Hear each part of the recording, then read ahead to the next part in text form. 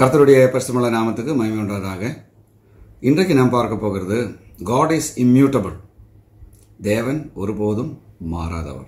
அதனுடைய அர்த்தம் God is changeless in his being and purposes and is capable of growth, incapable of growth or decay in any respect. இதனுடைய அர்த்தம் தேவன் அவர் ஆயிருக்கிற அந்த நிலைமையில் இருந்தோ அவருடைய நோக்கத்தில் இருந்தோ அவர் வளருகிற ஒரு நபரோ அல்ல. அவர் நம்மளுடைய சரீரம் அனுதினம் பலவீனமாய் கொண்டிருக்கிறது. அப்படி பலவீனமாகிறதோ ஒருபோதும் அவருடைய நோக்கத்தில், அவருடைய தோற்றத்தில், அவருடைய நிலைமையில் எந்த காரியமாக இருந்தாலும் ஆண்டவர் ஒருபோதும் மாற்றமில்லாத நபர் என்றுதான் அதுக்கு அர்த்தம். தேவன் ஒருபோதும் வளரவில்லை, அவர் ஒருபோதும் குறையவும் இல்லை, அவர் ஒன்றும் கற்றுக்கொள்ளவில்லை, அவர் ஒன்றும் மறந்து போகவும் இல்லை.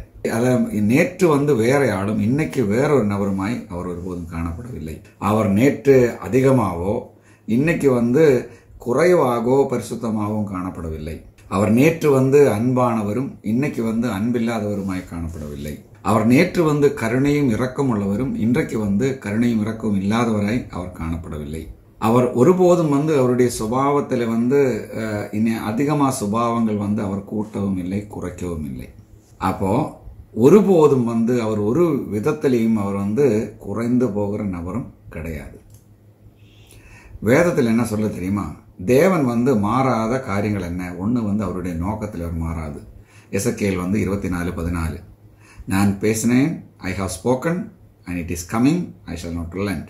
நான் பேசுகிற காரியம் வரப்போகிறது, அதில் நான் மனஸ்தாபப்படுவதில்லை என்று அவர் சொல்லுகிறார்.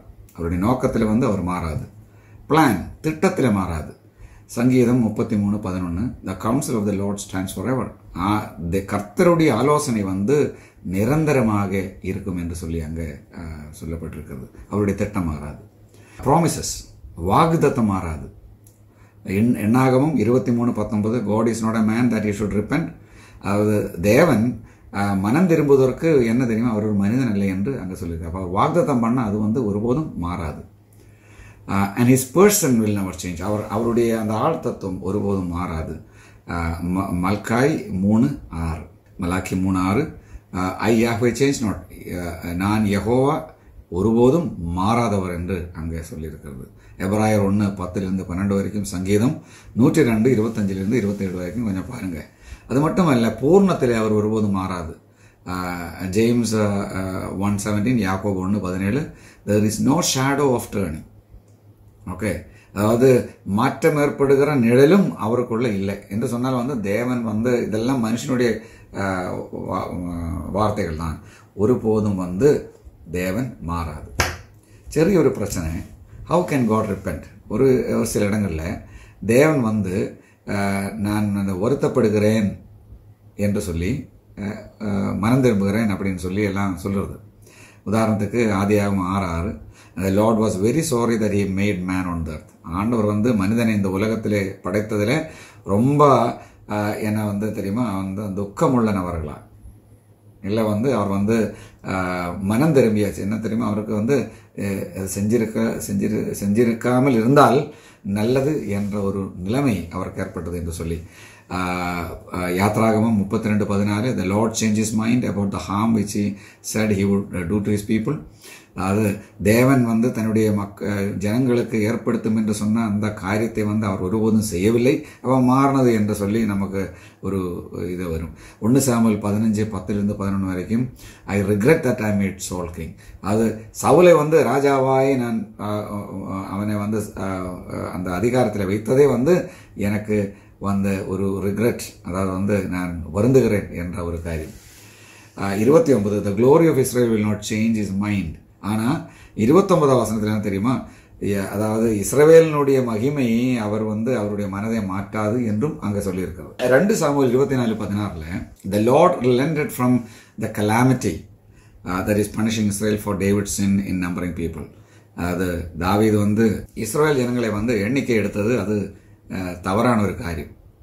அப்போ அது அவரை கண்டிப்பாக சிக்ஷிக்கும் என்று ஆண்டவர் சொன்னார். ஆனால் அது அந்த கலாமட்டியிலிருந்து என்ன தெரியுமா, இந்த இயற்கை பிரச்சனைகளிலிருந்து ஆண்டவர் வந்து அது மாற்றினார் என்று சொல்லுது. வருத்தப்பட்டு வருந்தி அவர் மாற்றினார்னு சொல்லி. ஏசாயா 38:1-6 வரைக்கும் God seemingly changed his mind about Hezekiah's death. எசக்கியா வந்து நீ சாகும் என்று சொல்லிட்டு அதை மாற்றி வந்ததாய் வந்து அதுக்கப்புறம் வந்து அவனுக்கு வந்து வருஷங்கள் அதிகமாக கொடுத்தது, அதுவும் வந்து மாறுகிற ஒரு காரியம் என்று நமக்கு புரியும் அப்படின்னு. YONO 3:4-10 God did not overthrow Nineveh in 40 days. 40 நாளுக்குள்ள நினைவை வந்து நான் வந்து தூக்கி வீசிடுவேன் என்று ஆண்டவர் சொன்னார். ஆனால் வந்து அவர் அப்படி மாதிரி பண்ணதில்லை. அப்போ இதெல்லாம் இந்த வசனங்கள் எல்லாம் நான் பார்க்கும்பொழுது தேவன் வருந்தின தேவன், மனம் திரும்புகிற தேவன், மாற்றமுள்ள தேவன் என்றதான் நமக்கு வந்து ஒரு நமக்குள்ள வந்து இருக்கிற ஒரு காரியம். அப்படிதான். Some take this as similar situation as anthropopathisms.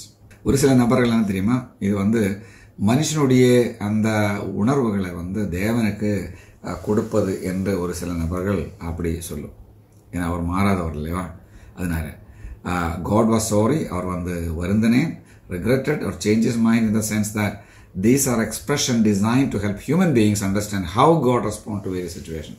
இது மனிதர்களுக்கு தேவன் வந்து வித்தியாசமான சூழ்நிலைகளில் எப்படி வந்து அவர் வித்தியாசமுள்ள மனிதர்கள் வந்து மாறுகிற மனிதன் தான்.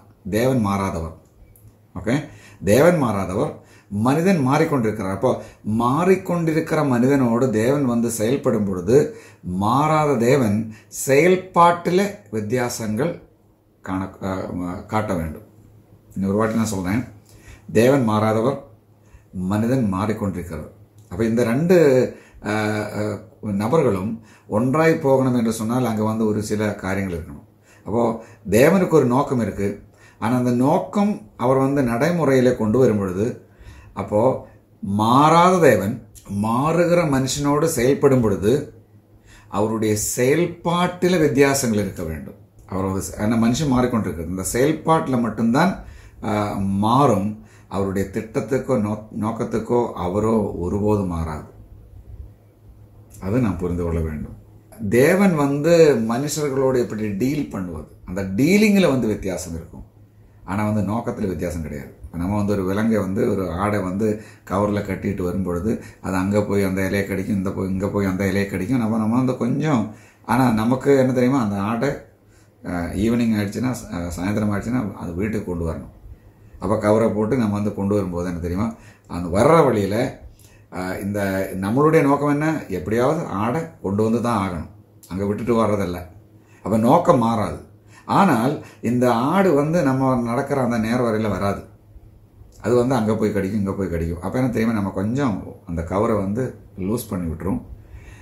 ஆனாலும் என்ன தெரியுமா, அது 2 கடி கடிக்கும்போது நம்ம வந்து அப்படியே இழுத்து கொண்டு வந்துடும். அப்போ மாறாத தேவன் மாறுகிற மனுஷனோடு செயல்படும் பொழுது அவருடைய செயல்பாட்டில் வித்தியாசங்கள் வரும் தவிர அவருடைய நோக்கத்தில் ஒருபோதும் வித்தியாசம் வராது.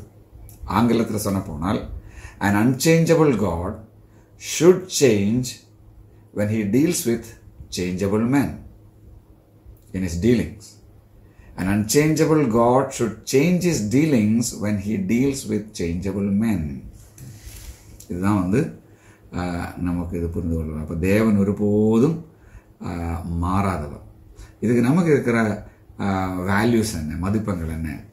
It guarantees the believer that God cannot fail. அவர் விசுவாசிக்க என்ன தெரியுமா, தேவன் ஒருபோதும் மாறாதவர், அவர் வந்து தோல்வி இல்லாதவர், தவறாதவர். Is character and moral distinctions will not change. அவருடைய சுபாவங்களும் அவருடைய அந்த தார்மீகமான காரியங்களும் ஒருபோதும் மாறாது.